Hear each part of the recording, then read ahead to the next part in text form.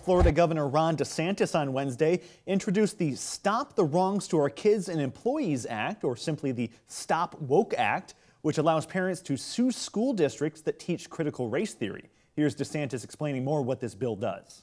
This will do a number of things that are very important. One, it will put into statute the Department of Education's prohibition on CRT. But I think what we've seen recently is you can legislate things like Parents' Bill of Rights. You can have certain things, and sometimes the school districts don't always follow it. And so we are going to be including in this legislation giving parents a private right of action to be able to enforce the prohibition on CRT, and they get to recover attorney's fees when they prevail, which is very important.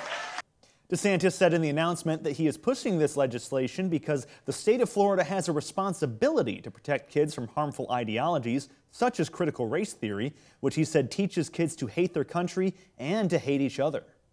We have a responsibility to stand for the truth, to stand for what's right, and we're doing that, and we've put more resources and emphasis on teaching civics, on teaching people about American history, but we also have to protect people and protect our kids from some very pernicious ideologies that are trying to be forced upon them all across the country. Visit FISM.tv/news for more content.